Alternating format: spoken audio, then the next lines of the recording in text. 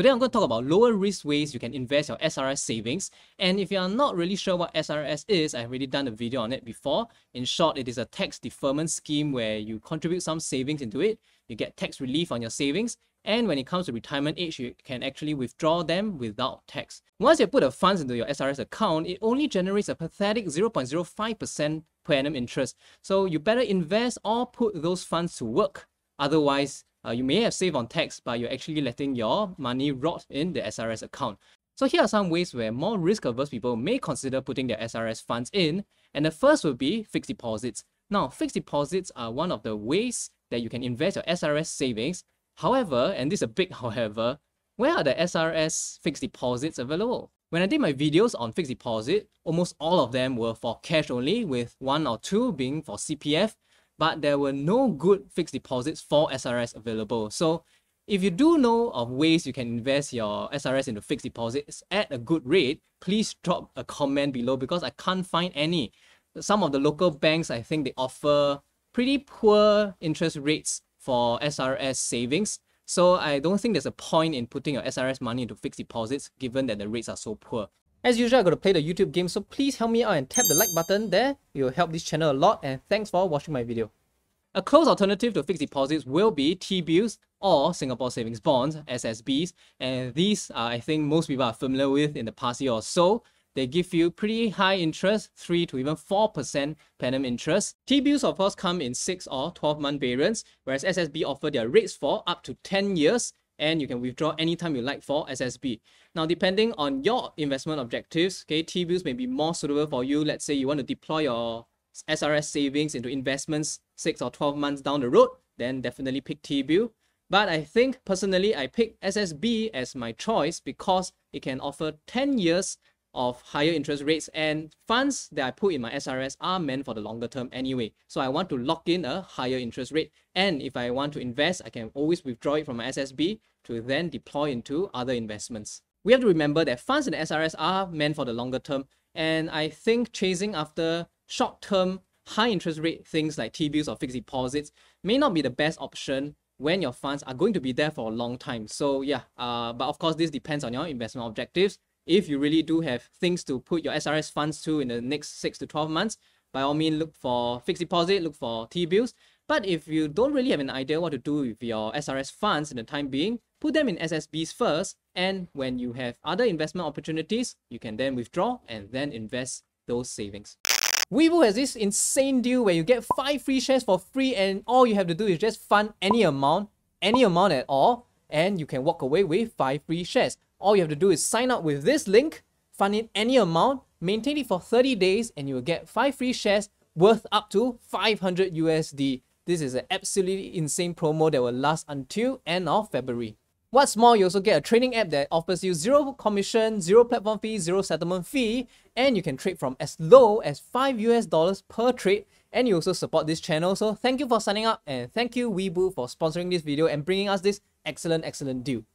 Another alternative you can consider to T-bills or fixed deposits would be insurance savings plan that are short-term, like 2 to 3 years, and give you a guaranteed return upon maturity. So at the current moment, I think DBS is offering a 2-year 4% one, whereas NTUC Income is offering a 3-year 3.95% per annum product that can guarantee you those rates for the tenures that they are for, and you can use your SRS savings to buy those policies. So although they are technically insurance products, they work very similarly to a fixed deposit. You place your money there. At the end of the 2 or 3 year period, you get your money back with some interest, and these tend to be guaranteed rates. But of course, check the terms and conditions whether or not the rates are guaranteed. Such short-term savings plans are pretty okay because they guarantee the capital, they guarantee the returns, and they are for a short period of time, after which you can use those funds towards other investments.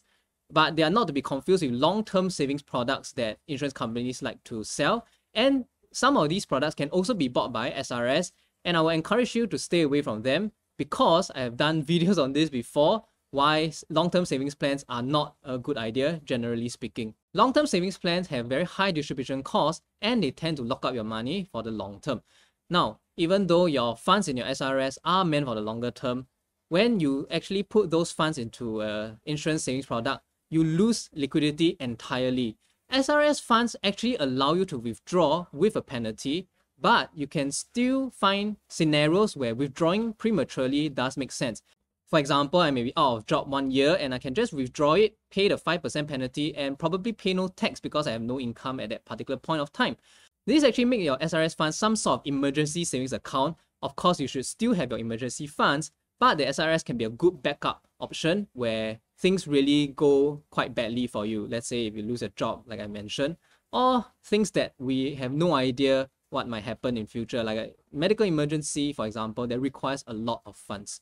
So if you actually use these SRS funds to buy a long-term savings plan, your funds are locked up for the very long term, and if you terminate it, there are heavy capital losses to pay, much higher than 5%. And therefore, I think it is a bad idea for you to buy savings plans that are too long term. Of course, as I mentioned before, the high distribution costs actually eat up your returns, and they are all upfront. So it does represent a lot of opportunity costs. And if you are attracted to the idea of a long-term savings plan, there are actually much better alternatives available, such as investing it yourself. Now, long-term savings plans actually also take your money and invest it. The insurance company take their cut, and then you're left with whatever that's left. You can actually just do your own investment and mimic the portfolio that the insurance company invests in and get very similar, if not better, returns because you cut out the middleman. One more lower risk way you can invest your SRS savings would be cash management accounts offered by robo-advisors. And what happens is that they actually take your SRS funds and then they put into low risk funds like money market funds or even some short-term bond funds that would generate returns in a relatively safe manner. But do note that such funds do not guarantee your capital nor your returns. But owing to the lower risk level of such funds, they tend to have positive returns overall, especially if you can keep your funds there for at least 1 to 2 years. Given that you can get guaranteed rates from things like T-bills and SSBs, I think cash management accounts are not that attractive, personally speaking, but they are meant more for people who want to put their funds idling in the SRS aside first to wait for investment opportunities. But you can do the same thing with SSB, so I personally do not recommend cash management accounts. However, one pro is that there's no limited tenure to such accounts, and if you are really a low-risk investor and you just want to get some returns from your SRS funds for the long term, 20, 30 years, yeah, I think cash management accounts might be somewhere you can consider. But arguably, I think it is too low risk for 20, 30 years, which brings me to my final point, that your SRS funds is meant for the long term. So while these short-term and lower risk instruments may be suitable for the short term, but in the long run, I feel that you should actually invest your SRS funds into things of slightly higher volatility, but in the long run should give you higher positive returns. And that means getting more exposures to things like equities and the stock market, because if you have 20, 30 year time horizon, the stock market tends to go upwards and will give you a much better return.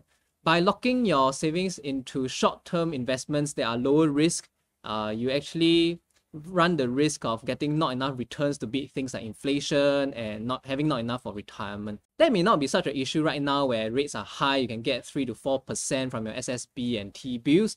But let's take a look maybe a few years down the road where interest rates come down. You will find that the instruments at that time will not give you the rates that you need for your retirement and might be actually a lot poorer than just contributing to CPF in the first place. Now, if you already put funds into your SRS for tax relief and for your retirement, I would encourage you to actually look longer term and invest your funds accordingly. Take a little bit more risk in the short term, but again, in the long term, investments tend to trend upwards. So don't be too afraid to invest more aggressively with funds that are already locked up for the long term anyway. I'll talk about my SRS strategy really soon, so subscribe to my Telegram group and my YouTube channel for that. And also tap here for a previous video I've done on SRS and another video that YouTube thinks you really want to watch. See you in those videos.